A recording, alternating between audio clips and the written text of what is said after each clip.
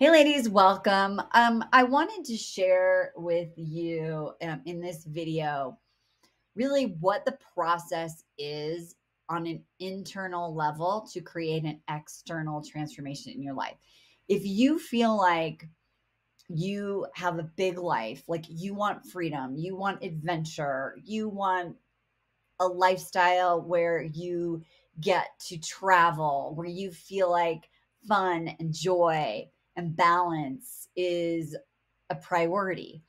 And you also have a big work, and whether that work is paid work or it is a passion that you have or a hobby or a way that you give back in the world.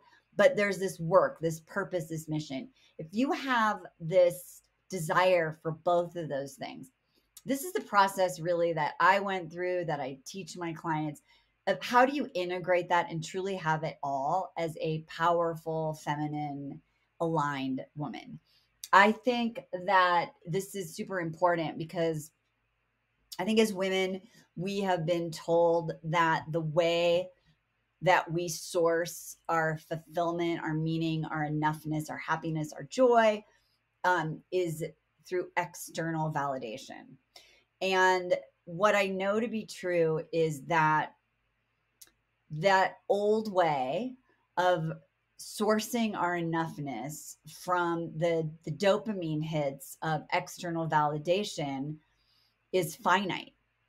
And so in that model, the old way of living is doing, over functioning, over striving, over achieving, grinding, working harder, believing that if I don't do that, then I won't belong, be accepted, get promoted, have the money, success, lifestyle, whatever it is, partner. Like I have to keep working at it.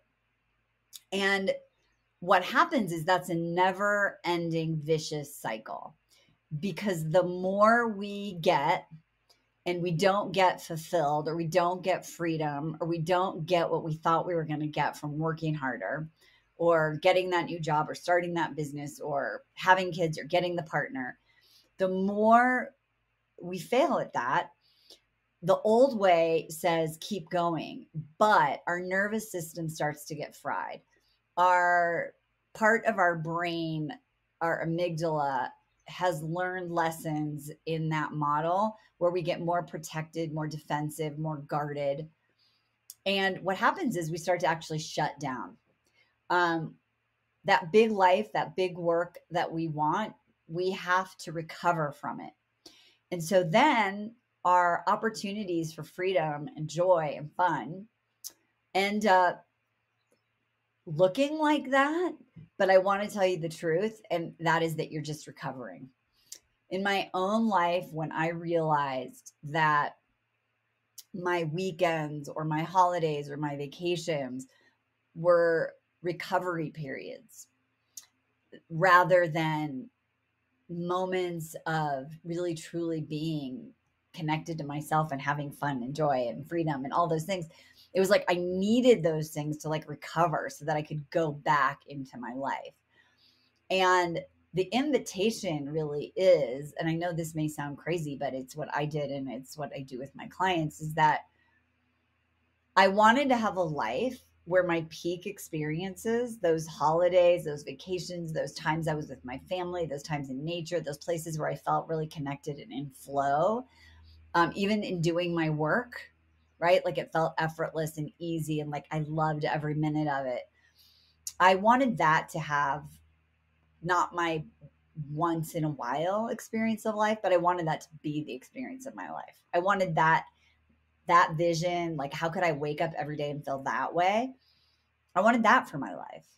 And the question then becomes, how do we optimize that so that we can have that kind of success, and that we define that success not just like I've amassed a bunch of stuff or other people think I'm successful or I've been accepted or I belong, but really feeling a level of inner peace and fulfillment and meaning and joy that comes from doing what we're doing in a place that's so resonant with who we really are, that there's no more forcing and pushing. And so in this new way of creating transformation, it's really this new era of what I call like a whole self approach to living a fully expressed life, so that your soul, your essential self, like the meat and juice of what you really are, gets really just reflected outward into the day-to-day of your life. How does that all line up? And how do you do that in a way without like blowing your life up? Um, because we've all worked really hard to have the things that we have. And we're all grown-ups and we have responsibilities. We have financial concerns. We have people we have to take care of. We can't just chuck it all and go hide out and live in a van in Maui. By the way, that would be escaping, not creating, right? So if we don't want to escape our life and we want to keep the parts that we love, then how do we just optimize what we have and start to make small changes over time so that one day we wake up and we're like, oh my God, I can't believe this is my life. Which after 3 years or so, even, yeah, 3.5, 4 years, I would call it a this phase of life design, living in Colorado, having spent the first month of the year in Australia as part of an experiment, living in Europe and Portugal for a couple of months as more experimenting, to now this experiment we're doing here in Colorado, to where I wake up every day and I think, wow, this used to be like the thing I did to recover. And now this is what my life looks like. Not just in my external, like where I live or how I spend my time, but even in my work that I'm now doing, which feels also that has been transformed because it's more aligned with the work that I really, really want to do, which is this work, and moving away from just exclusively focusing on dating and relationships. What I'm finding is interesting is now I get to do everything. So let's go over these steps. And there are 5 pieces, and I want to show you how they work. And then we're going to dive into the sort of questions that you're going to start to ask yourself. So make sure you stay till the end so that you can start to get an idea of what are the exact questions that you are going to start asking yourself and how you translate that into an external result. One thing that I want to say is that my whole career, I feel like I've been different because my job isn't to make you just feel better or have an aha. It's how do you rewire your neural pathways, change your identity, and then create results from that place so that you wake up and your life literally looks different. And I used to say, you have that guy with you, or you have that career that you love, or you live in that place, or you have these amazing healed family relationships. So that's the goal. Okay, so let's talk about these steps. And you've probably been looking at them as I've been talking because I'm not a tech goddess yet. So I want to go over these steps. So now here's the thing. They're steps, but they're also very circular and they are iterative. And so in my next slide, I'm going to show you how they all fit together. But I want you to understand the process because I think as results oriented, goal achieving, like just tell me the answer, give me a system ladies that I usually work with, this is super helpful. So the first thing is that we have to really get clear on how do I retrieve, how do I get connected to the essence of what I am. And I call this your essential self. Some people would call it your soul. Some people will use the word your authentic self. But I think about your essence as the part of you that's sort of like the engine for your authenticity. And the way that we do this and why it's important is because in order to design a life that feels resonant with what you are, we have to remove all the culturally instilled biases and shoulds and comparisons and stories we get told about what we can and can't do from our childhood. We have to like remove all of that and start with a blank canvas. And this is really, really powerful. And I think in my own journey of radical living, as I started to uncover and retrieve the pieces of my essential self, one of the most important pieces was my love of the outdoors. And what I realized is that there were a lot of misbeliefs and experiences that happened along the way that covered that up. Um, and in my book that I'm writing, because I was able to sort of like dive into my own misbeliefs and my own limitations, it became crystal clear as I did this process and wrote this book, is that this like feeling my essence feels at one being engaged in the outdoors in a very specific sort of way. And I'd lost that. I mean, I knew that it was fun and I knew I like to hike and on all of these things. But when I traced it back through the process, I was like, oh my God, that was a part of my essence of my soul that completely got lost along the way. So how do you retrieve your essence or rediscover or discover the first time? And that is that you have to surface what the real problems are at the unconscious level. In my old business, I used to call it finding the 10%. It's the unconscious 10% that has been so buried because it needed to be buried to keep you in the illusion of safety. So we have to do these processes and go through this work to really surface what is the essential problem. And then from that place, once we know that this 10% that you couldn't get in therapy or that you couldn't get from reading a book or you couldn't get because you can't read the label from inside the jar, as they say. And then you go through this very clear process of revealing that and releasing that at the neural level through experiences that actually rewire your brain. And then you have to replace those old ways of thinking with new skills, new behaviors, new habits, right? And this is where strategy comes in, right? And learning, communication, how to have conversations, how to negotiate, how to inspire, how to be a better leader, how to replace the old way of responding to situations with new skills. And we call that rejuvenate. It's like your cells, right? We're rejuvenating them. We're having them, you're recreating new healthy cells, right? And you integrate that into your new way of being, and that starts to create a new identity, right? Where you're now living from your essence and you start to recognize what feels like right and what feels something is off. And we all do know that. We just have to uncover that. So that's really this starting place, right? And then the other thing that happens is number 2, and that is you have to resource resiliency, right? You have to start to form healthy attachment. What I mean by that is that your attachment to external validation is no longer the way that you resource and fill up your tank, right? Of your enoughness, of knowing that your essence is like exactly amazing. And so we have to learn how to unarmor and let down our guards and do that in a way which we can feel safe, because we can now self-soothe, we can set boundaries, we can meet our own needs, we start to build self-trust. We know how to source our enoughness and our strength, not from pushing through, empowering through, and surviving, but by being in tune with the energetic frequency of our essence, which is a high vibrational frequency that comes internally. We do that by creating a foundation of stability within ourselves through stillness. It's a lot, right? But it's all part of this system. Okay, number 3, I'll call this the identity work.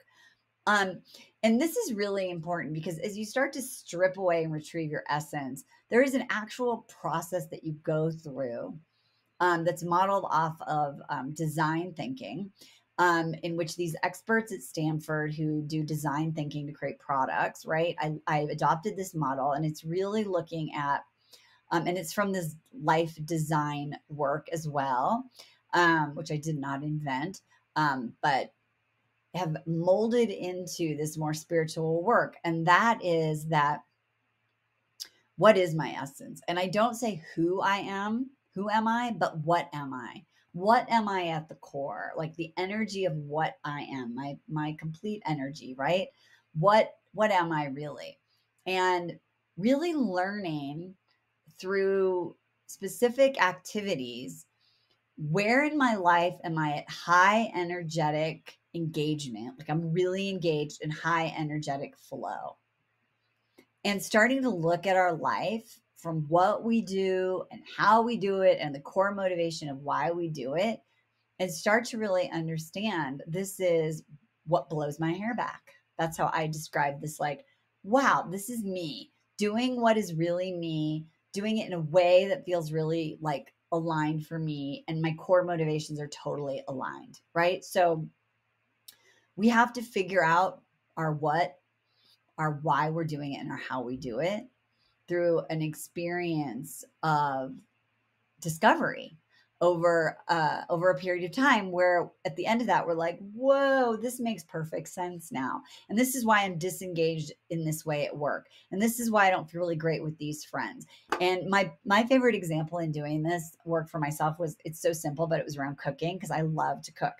But I started to track this and I was like, oh my god, there's certain times where I'm cooking and I just feel totally dissonant. It feels shitty. And I realized that cooking is the what, but the how is really important. So if I have a bunch of people over and they're all like in the living room, like hanging out, having fun, and I'm just in the kitchen cooking by myself, feeling like I'm the mom or the servant, right? I don't feel great about it. Or if I'm doing it because I feel like I have to, right? My core motivation isn't coming from connection or my passion for creation, which is what I love doing, cooking or creating a moment, or creating the actual art of cooking is creation. And so when I'm isolating, or I'm like, oh God, I have to make dinner, right? It doesn't feel resonant. But when I have people around me and people are engaged and I'm having conversations and there's music, right? And everyone's just vibing, cooking is like super, super fun for me, right? That's just one example of an activity, the what I do, that we want to look at how we do it and why we do it and make sure that it's aligned. Okay.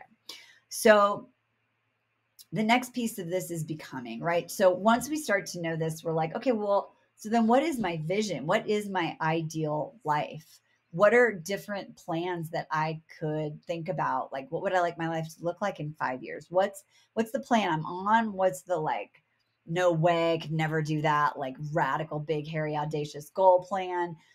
What's the plan if suddenly I couldn't do what I wanted? What would I do? It's a very strategic way of thinking about all the options that forces you sort of outside your shoulds, and it pushes you to possibilities that are beyond your current consciousness. And then from that place, really looking at how do I start to experiment and explore those different ideas through what we call experimentation. And knowing that this whole process is iterative, it teaches us more about our essence. It teaches us more about what we like, what we don't like, what we want, what we don't want. And guess what? This is the juiciest part. Once we're in this engaged process, our life becomes a virtuous cycle, not a vicious cycle, because now we are just deepening more deeply, more deeply, more deeply, getting more attuned to what and who we are. Things start to feel more resonant. And guess what? It's super fun to create. Creation is one of the principles that allows us to look back in our life and say we had a meaningful, fulfilling life because we didn't stop creating new ways of thinking, creating new experiences, creating new breakthroughs. There's so many different ways of creation.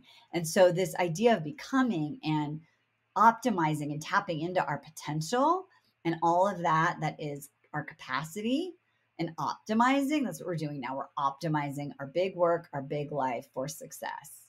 And once we start doing that, it's really fun, right? And in the challenges of this process, because we are resourcing internally and we change the way we approach our experience of life, there are less peaks and valleys. There's no need to recover. We're just like living our best life, really, even when things are kind of disorganized or uncertain or we don't have clarity. And that feels amazing. And then once you master this, you're sort of like a creator, right? Now you're constantly in creation of your life. You have new understandings of what you are. There are new levels and new experiences you want to invent and create. And you stay in action as you continue to work towards living a life that's a reflection of your unfolding essence. And the core of all of this is living courageously, right? Because without courage, we stay stagnant and we stay the same. And for me, I realized at like 54 or 55 that my mom died when she was 64. And I had this moment, which really led me to start this part of my journey of life, that if I only had 9 years to live, would I want to live it in a way that was stagnant, kind of in my same house, in my same experience, going on vacations, kind of waiting for my kids to come back, and just, having these moments of recovery and fun, but like kind of just waiting. I felt like it was a waiting energy.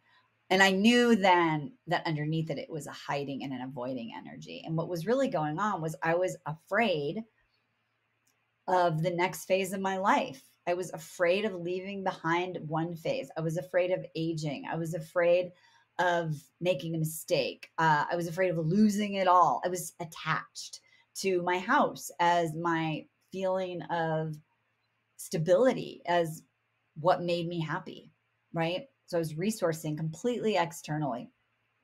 And so it was in that moment where I knew that I had to practice what I preach.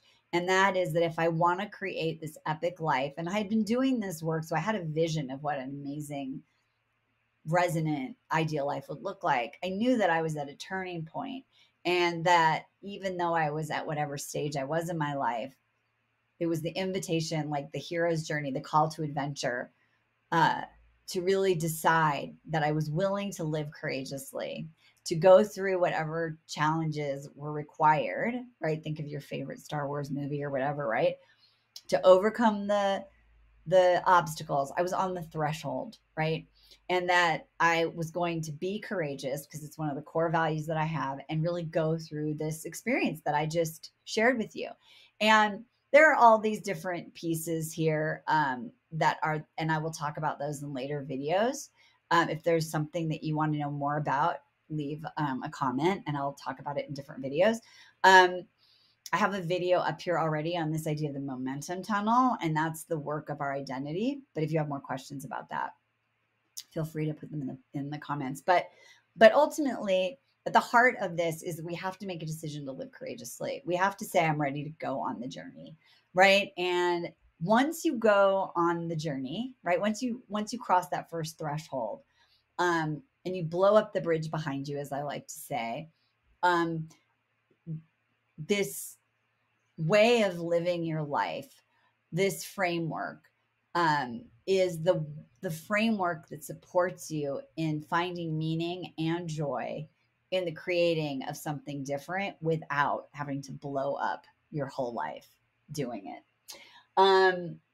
So if this resonated for you, if you would like to learn more about this process, if this is something you'd like to explore in your own life, absolutely leave a comment or shoot me a DM on Facebook Messenger at Marni Battista, or on Instagram, Marni Battista _ and just know that if you feel that longing for something, but you can't put your finger on it, the steps are, and this is kind of what I had said I wanted you to think about, is to pay attention to that and to start asking yourself questions.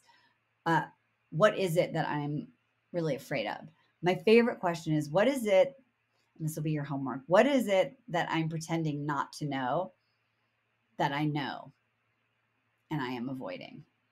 What is the question that I'm pretending not to know that I'm avoiding? So leave a comment, love your feedback. Whatever it is that you do, don't forget, life check yourself and live courageously.